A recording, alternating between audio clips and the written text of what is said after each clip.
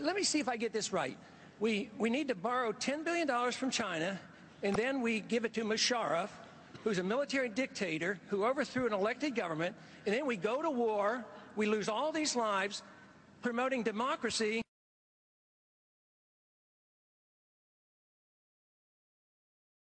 Thank you very much. My take-home message from today is that my family and others who have lived their entire lives in Iraq don't know what's going on because it's chaos, there's no law, there's no order, it's anarchy. So for anyone to be sitting here 7,000 miles away, we can't know what's going on there. So I don't have time to address all of Dr. Pillar's points, but I do want to comment on his comment that the Shia owe the U.S. a thanks for the overthrow of Saddam. Let's keep in mind that in 1991, it was the American administration who encouraged the Shia to rise up against Saddam Hussein. We said, we will back you up. And then they were nowhere to be found, and 10,000 Shia were massacred.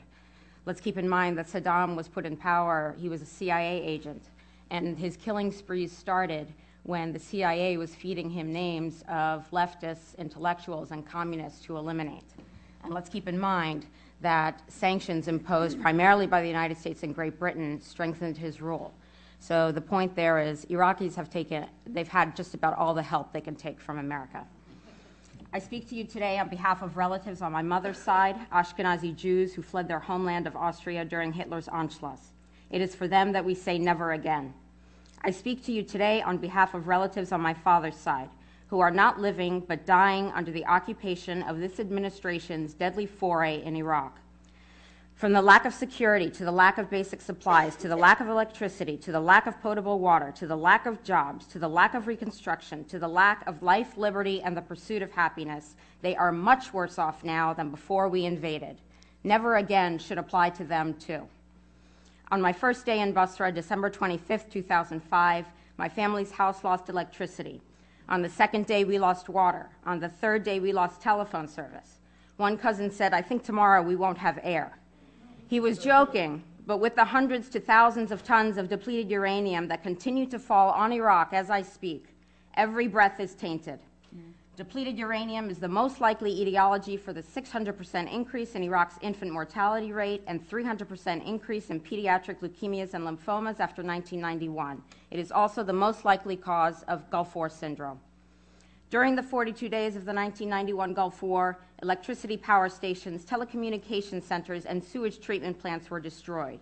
Their repair or replacement was impeded by economic sanctions.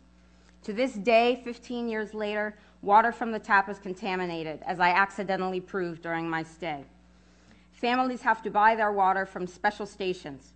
For families who can afford it, bottled water is better for drinking, which provides economic gain to Kuwait and Saudi Arabia. Between my visits in 2004 and 2006, there has been no reconstruction in Basra. Bombed buildings remain a constant reminder of our aerial campaigns. One cousin taught at a primary school that was bombed during shock and awe. To this day, the structure is damaged and unusable. Streets are filled with garbage and sewage, undrivable because of bombing damage and general disrepair. New traffic lights were installed while I was there, but due to limited electricity, they're non-functional. Hospitals throughout Iraq were crippled by sanctions as well and have been unable to recover. Epidural anesthesia for child labor or disc disease is simply not available. One of the main hospitals in Basra could not do operations for a week because there was no gauze. That hospital was still standing, however, unlike in Fallujah. And the segments of the population who suffer the most whenever there is no law and order are women and children. They are the most susceptible to traumas of violence and kidnapping. Before the invasion, my cousin at age 18 traveled around Basra independently. Today, it is unsafe for her to go out without being accompanied by a man. As scores of Iraqis die every day, it does not matter if you call it civil war, sectarian strife, or democracy. It is, by design, an American killing field, a smokescreen for stealing oil. It is families, Iraqi and American, who are paying the highest price for the disaster of U.S. foreign policy. This Congress has appropriated hundreds of billions of dollars for our illegal occupation, but the money isn't being spent on armoring military vehicles, and it's not going towards helping returning veterans, whose health care budget came up $1 billion short in 2005. Under Paul Bremer's regime in Iraq, $9 billion went missing. $9 billion.